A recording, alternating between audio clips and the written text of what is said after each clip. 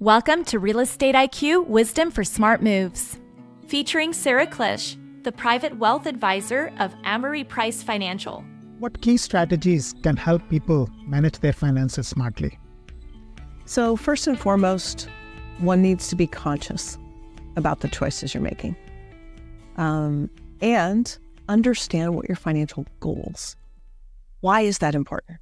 Well, I have people who come to me to get advice and they say, I want to grow my portfolio. Okay, well, that's a common goal, right? That's not unusual. But what is the purpose of that particular pile of money, right?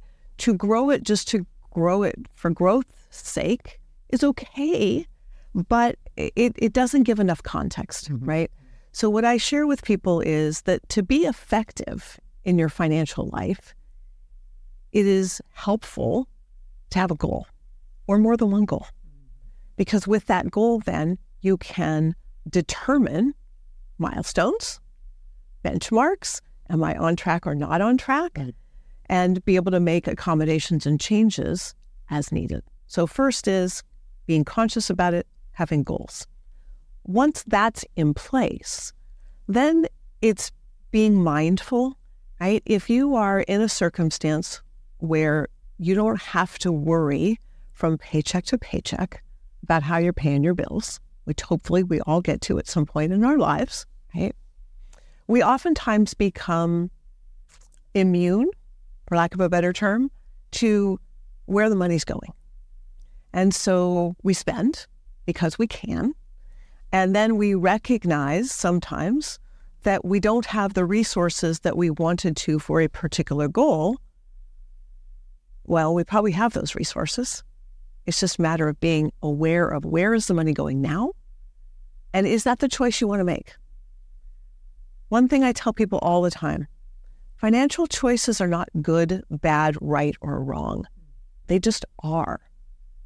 However, could you potentially have made a more informed choice that would have moved you closer to your intermediate or long-term goal? Right.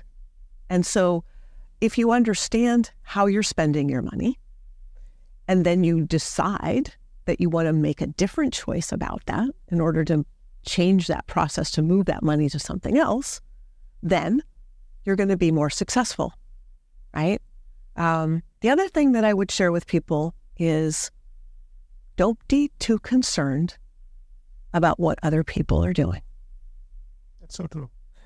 Because the bottom line is there's a lot of external